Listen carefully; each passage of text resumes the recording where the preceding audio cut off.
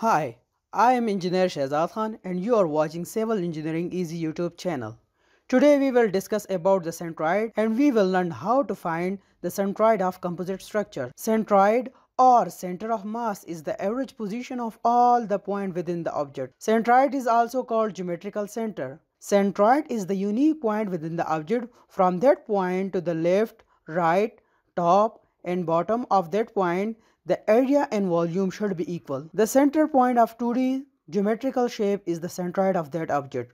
Like the center of rectangle is the centroid of rectangle. Similarly, the line joining within the center point of the triangle is the centroid of triangle. In order to find out the centroid of an object, the reference axis is very important because all the distances are calculated with respect to the reference axis. In order to find out the area of composite structure that is T in shape, we need to find out the area A1 and 2. Area A1 will be equal to 30 multiplied 10, that will be equal to 300 square mm. Area A2 will be equal to 70 multiplied 10, that will be equal to 700 square mm.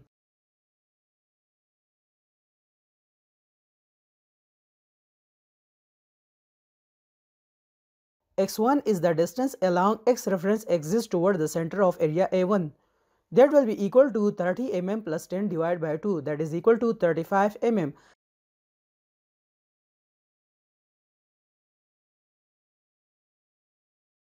x2 is the distance along x reference axis toward the centroid of area A2.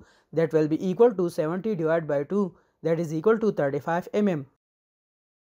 According to the moment equation method, x bar will be equal to A1 x1 plus A2 x2 divided by A1 plus A2. By putting the values into the equation, x bar will be equal to 300 multiply 35 plus 700 multiply 35 divided by 300 plus 700. X bar will be equal to 35 mm. That is the composite centroid along x-axis.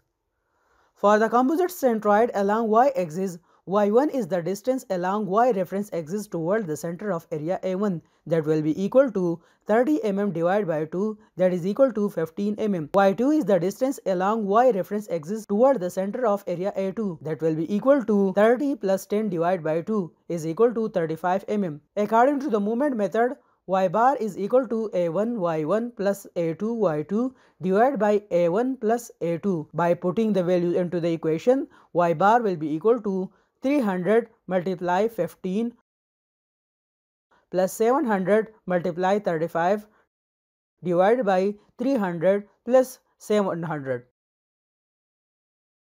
Y bar will be equal to 29 mm. So the combined composite centroid of the given object is x bar is equal to 35 mm and y bar is equal to 29 mm. Here is the summary of today's lecture. The overall calculation is summarized in table. Table for x bar and y bar. Thanks for watching. For the upcoming video updates, please like and subscribe the channel.